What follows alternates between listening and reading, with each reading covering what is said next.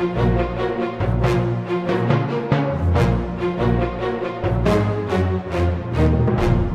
Channel Islands are a small group of islands lying just off the coast of Brittany in northern France. British possessions since the 11th century, they were the only part of the UK occupied by the Germans during World War II. Considered to be of no military value in 1940, Winston Churchill ordered the Channel Islands declared open towns and partially evacuated the population to Britain before German forces arrived in June 1940. The islanders who chose to remain endured a German occupation until May 1945.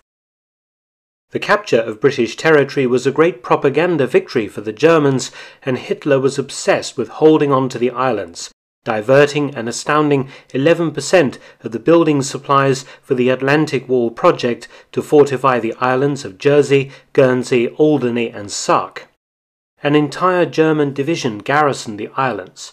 On Jersey today are some of the best preserved German Atlantic Wall defences in existence. The British never invaded the islands during World War II. Rather, after D-Day in June 1944, Churchill ordered the islands to be bypassed and cut off from supplies from France, the Germans and the islanders enduring privations and near starvation until the German surrender in May 1945. After the German troops were transported off the islands as prisoners of war, the fortifications were partially dismantled, looted, and with some bunkers being sealed up full of German equipment. Several have now been opened, and some have been restored to how they looked when the Germans used them. Today there are 3 surviving German coastal artillery batteries around the Jersey coast. Batterie Moltke was constructed atop a headland at Les Landes, covering St. Owen's Bay on Jersey's northwest coast. The major feature is the 7-story tall Marine Peilstand 3 tower, used for observing targets out at sea. On the top deck would have been mounted a Seetakt radar. 9 were planned for Jersey, but only 3 of these towers were actually built. The battery is protected by several anti-aircraft gun positions and Ringstände, or Tobruks as the Allies called them. These are small bunkers with an aperture at the top that originally mounted a tank turret, usually from a captured French vehicle, the Renault FT-17. The battery's main armament was 4 French Canon de 155mm GPF, renamed by the Germans the 15.5 cm K418F. 1 gun remains in situ at the site today. These guns could be rotated 360 degrees to hit targets anywhere around Jersey and had a range of 19.5 kilometers or 12 miles. There are also 2 large gun barrels, including a 21 cm Mörser 18 that were recovered from the foot of the cliffs after the British Army dumped them in the sea in 1945. Many of the bunkers at Batterie Moltke are in a ruinous or derelict state, but they are worth exploring, if you don't mind the dark and a bit of crouching. Sadly, during my fumbling around inside the bunkers, I didn't find any rusty German helmets, only a few rusty beer cans. There are, however, bunkers at all of the sites on Jersey that were sealed by the British Army in 1945 and remain sealed still, undoubtedly containing abandoned German weapons and equipment. Here we have a well-preserved sentry bunker at Batterie Moltke.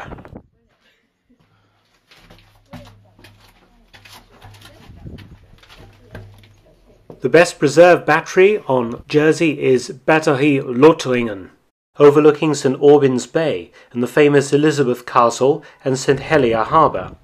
Constructed by Organisation Todt workers in 1941, Batterie Lothringen was manned by the 3rd Battery Naval Artillery Battalion 604.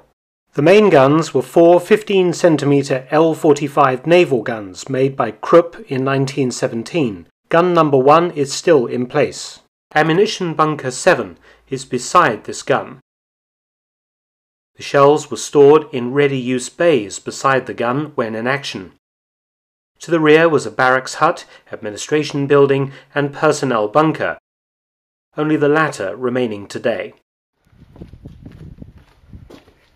The gun was thrown into the sea by the British Army and recovered by helicopter in 1998. Marine Peilstand 1 is intact, standing 16 meters or 52 feet tall with 4 main floors. Each floor was assigned to a different gun. There is also an open top floor which once mounted a 20mm Oerlikon flak gun. The Type M132 command bunker is completely intact. On the top are an armoured naval rangefinder and 2 steel observation cupolas with armoured glass.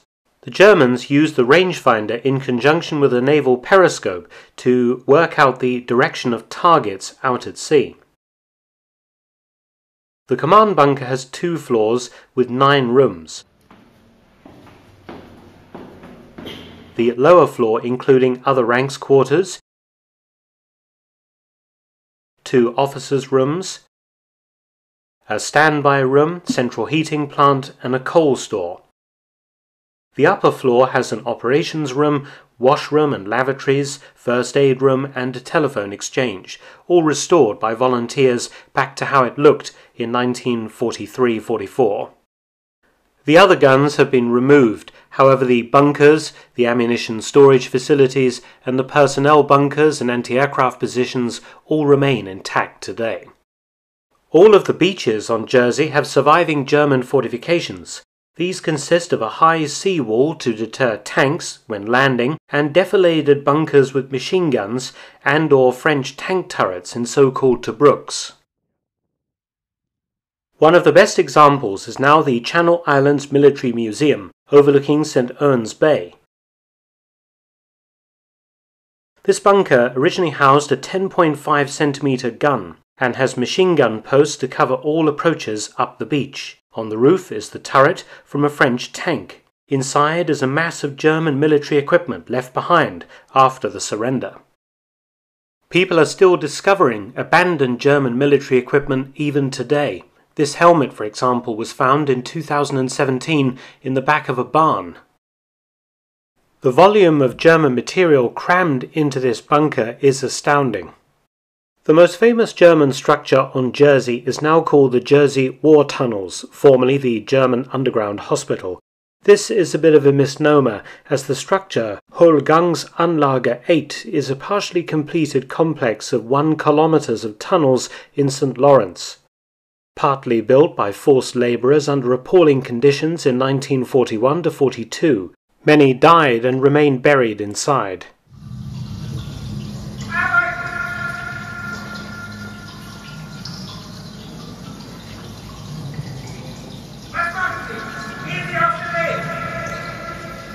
The tunnels were later converted to a 500-bed field hospital in late 1943.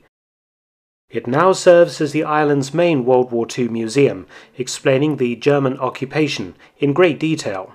Those of you who follow my videos will probably notice the great similarity to the tunnel complex I filmed beneath Hitler's house on the Obersalzberg in Bavaria. Outside the tunnel is a 20mm flak gun that was found buried in a field in 1971, and the entrance is dominated by a replica Stug 3 assault gun and a Kübelwagen field car.